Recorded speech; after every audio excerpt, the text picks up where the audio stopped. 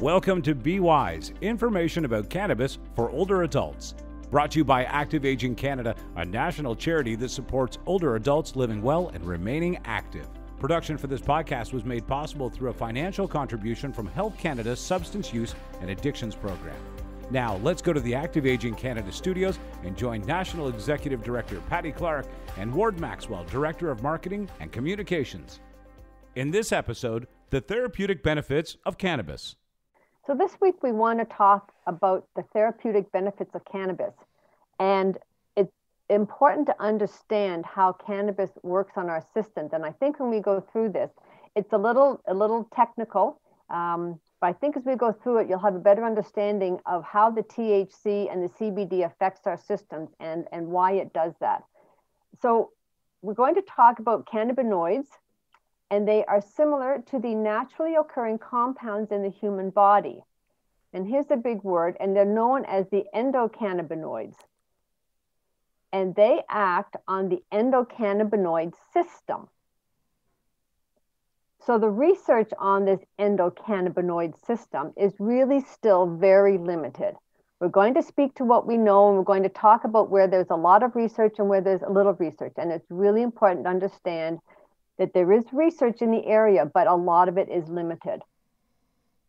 So what we know right now is that this system runs throughout our entire nervous system, including the brain.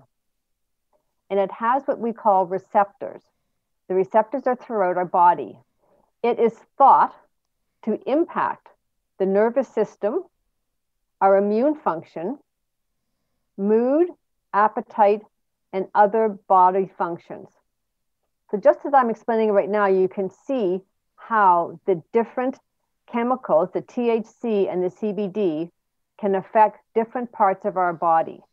The two most well-known cannabinoid receptors are CB1 and CB2. So the CB1 receptors are responsible for the psychoactive effects of the THC. And they may, I will emphasize may, because as we said, the research is limited, they may play a role in memory, mood, sleep, appetite, and pain levels. And these CB1 receptors are also found in brain areas related to motor control and cognition.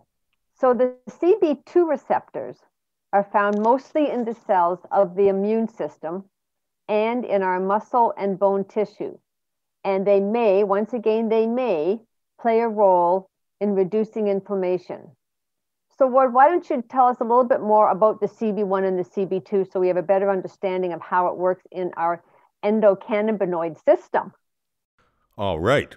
Well, the human endocannabinoid system is actually quite interesting. It runs throughout our body, and it's divided into two different types of receptors, the CB1 receptors and the CB2 receptors. The CB1 receptors, as Patty mentioned, are the ones that THC activates. And they're found primarily in the brain and the central nervous system, but they're also present in nerves and in some organs, which we would kind of expect because THC is psychoactive. The CB2 receptors are mostly in the peripheral organs and especially cells associated with the immune system. And that's why scientists are particularly interested in the CB2 receptors, which pick up the CBD chemical in cannabis, because they believe that they may have many different medical therapeutic properties. Right, talking about the medical research, so there's a lot of research and testing being done on the potential of cannabinoids to reduce stress and to build appetite, to promote sleep, and to modulate pain and inflammation. And as we said, we're going to speak in our next few podcasts more about some of the therapeutic benefits of the potential therapeutic benefits of the cannabis plant. So there may be a role for cannabis to play in various health issues and in healthy aging. In some cultures, it's interesting to note that cannabis is actually considered an ancient herbal medicine. But right now in Canada and the scientific literature around the world is still showing that the evidence is limited in many areas. And we'll talk about this in further podcasts. That's right, Patty. Interestingly, THC and CBD work somewhat like a lock and key. The CBD, the THC are the lock, and they fit into keys that exist naturally in our body. Now, actually, I have to change that statement because our research is always being brought up to date. It doesn't appear that CBD actually fits into the receptors in the endocannabinoid system. Instead, it affects them indirectly. And again, that is an effect that is still being studied, and it's not fully understood yet.